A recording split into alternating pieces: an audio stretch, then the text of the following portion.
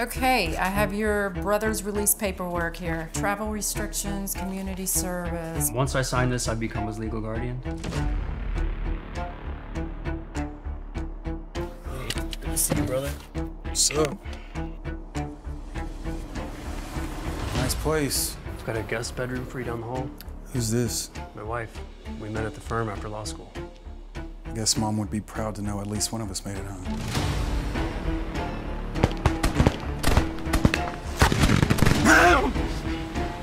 I haven't slept in 12 years. You're only locked up for 8.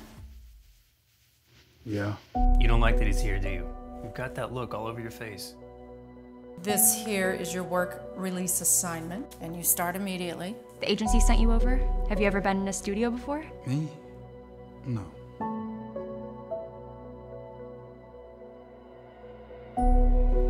I signed up for the program because my father spent half his life in jail for tax evasion. When he got out, it was next to impossible for him to get a job. I didn't think it was fair. Just remember, this is your brother's life, not yours. All you can do is try. That's the second time I've caught you watching. I didn't mean to watch. I've just never seen anything like that before. I know it's a lot to think about. Okay, and cross it and You can't fix everyone. I'm not trying to save anyone. Oh, the broken man that's paid to clean your toilets. We were just dancing.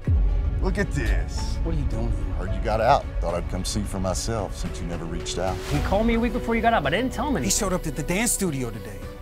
There are things about me that you don't know. I don't want anything to happen to her or the studio.